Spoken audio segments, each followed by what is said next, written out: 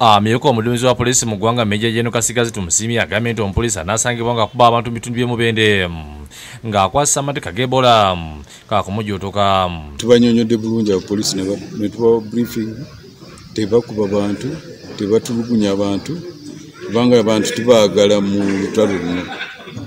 Bw'oba obaawo omu ku poliisi akoze ensobi, tujja kumukwata tumugalire, naye tukubiriza abantu namwe temumenya amateeka. Abyogeredde Mubende yamaze ennaku bbiri nga ali mu lutalo olw'okulwanyisa obulwadde buno. Ayogedde ne ku bayizi abalina okusoma mu kaseera kano tebagira batambuza ebigere okutuusa nga kiga kalwanyisa Ebola akadisitulikiti kanaatuula ne kasalawo ekyokola. District leadership ejja kutuula tusobole okutegeeza bakama baffe kiki kye tusobola okukola, naye ku ssaawa zino abaana bajja kubanga batambuza ebigere mpola.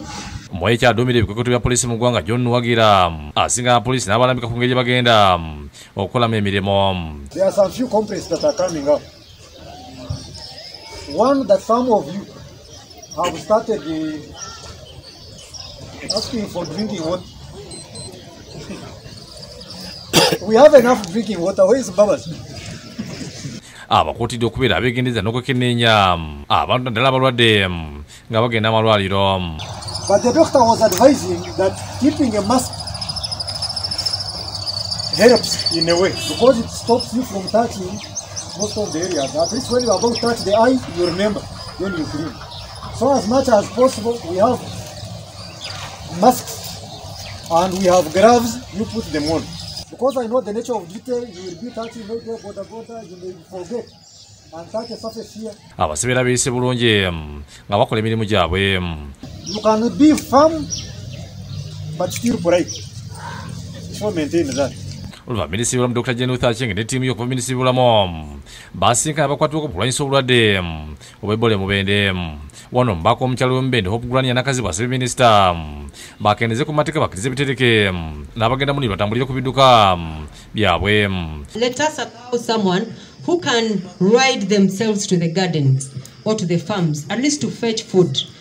At least we should not have people dying of hunger. Kyokka bino minisita Acheng abiganye. I have nearly 15 border borders because of carrying people.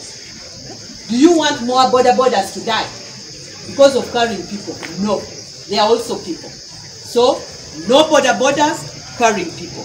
That one we are not going to have flexibility, no private vehicles. Kujavani abagumiza nti zijja kujja ziyamba okutambuza abasomesa n'abasawo. Teachers, the health workers and children who may be far away from school, we are deploying vans. Let them get into those vans. Temperature is checked, they are sanitized, they are taken, they are dropped. Musa Kabogoza yakusakidde Guleni ku AGATALIIKO TV.